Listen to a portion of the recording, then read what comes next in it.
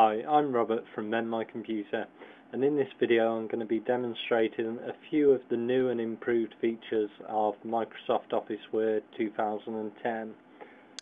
Now, if we just open it up here, you'll see it loads a bit differently to the previous versions, and we've got this new line here that appears just above your main window, which is called the ribbon, just to identify the different sections more clearly.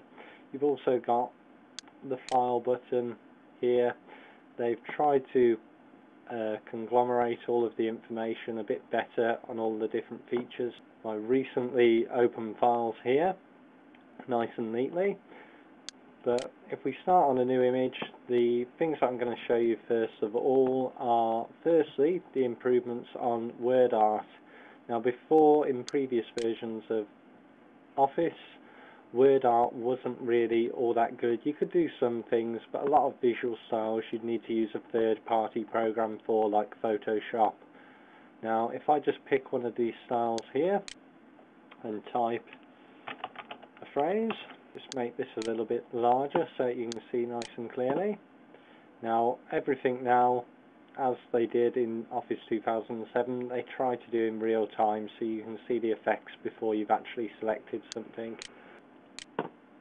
We can now go back to the word art, and you can add some new cool effects such as shadows. You've got these ones here, very stylish. Again, they're in real time. Big improvements on the previous versions, and probably one of my most favourite ones on this newer version is this reflection effect, where you can just get a partial reflection here. Now, normally something like this you'd need to go into a third-party application, something like Adobe Photoshop, to achieve these results.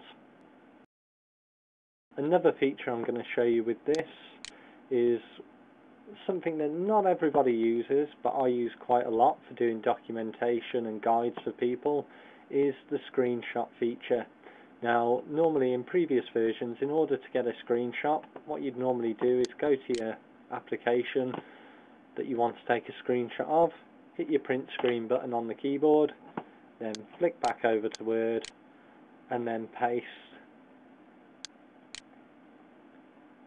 And there you'd have your screenshot. Now, what you can do in Word, they've improved this quite a lot, is on the Insert tab here, you've got the screenshot button. Now, when you click this, you can view available windows that are open. You can also choose screen clipping, which will go to the most recent window, and then will bring up this target icon so that you can highlight just the area that you want to take a screenshot of, and then straight away it's there in your document. You can then go to your picture tools, crop this, rotate it, add some new effects, framing and things. You can adjust the colour, do corrections. If we go to corrections here, you've got a preview of different brightness settings and everything else. And again, all of these get applied in real time so you can see just what effect that end result is going to give you. Again, colour, we can colour tone this. So it's nice and easy. They've made it very, very easy to do all of these things, and very easy for you to view the changes before you go and mess up the work that you're doing. Now, to finish off, the other thing that I'm going to show you is, again, when you come to insert pictures into your work. Now, I'm going to pick a picture here.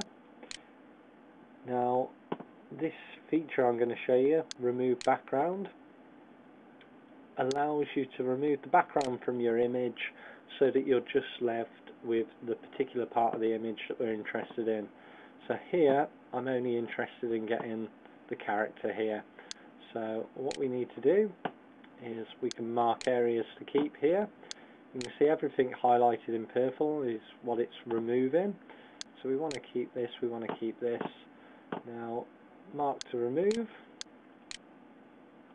You can see it does go a little bit over the top. You have to just tinker around until you get to the right sort of thing that works for you. You can highlight whole areas.